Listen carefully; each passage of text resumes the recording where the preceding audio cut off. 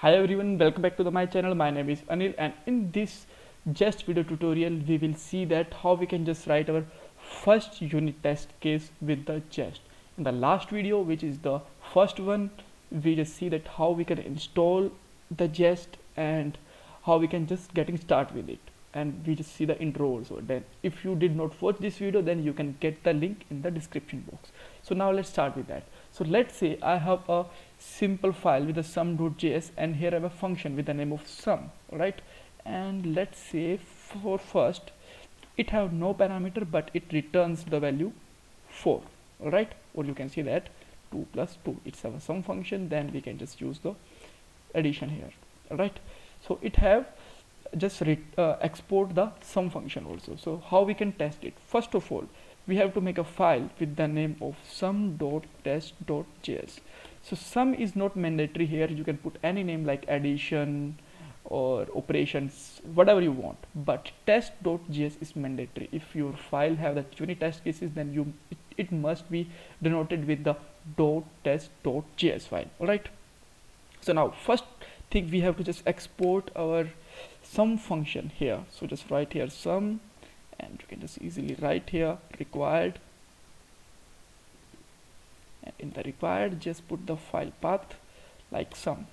Now we, for the test case, we have to use a test function here, right?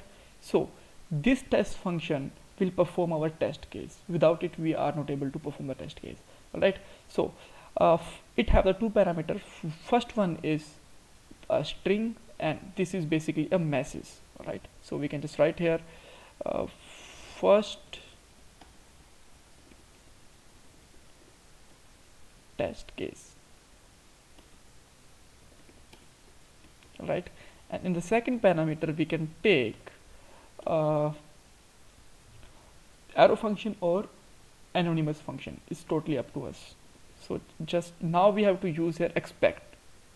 Expect means here we will just use some function like sum, and it will return some values, and this value should be matched with the 2b like 4, right? So in this sum it will return 2 plus 2, and if it will just find here 2 plus 2 should be 4.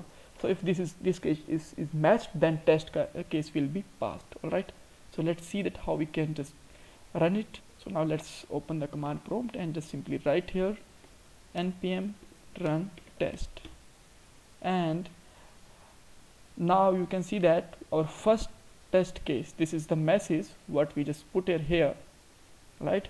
And now you can see that one test case is passed here. All right, so this is the way that how we can just put a simple test case. Now let's say I just want to test the two cases in the same file. Is it possible? Yes, this is also possible.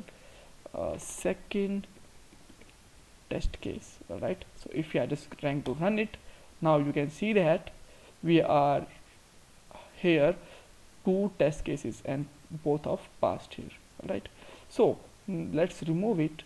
Now let's see that how we can just make it the dynamic output. For that we can just add the parameter as we can just send in the normal function. So I'm just going to send here like 10, 20, right? So the output should be 30 if I just add them, right? So a comma b, and here we can just find here a plus b. All right, so the value should be 30. So I can just match here 30 because I know what I'm just going to pass here, right? So now let's test it. This is also passed here. If this value is not matched, like if I just put here 300, then it will just give a error to us like this. Now you can see that 2p is the issue with that. The expected is 300 but received 30, right?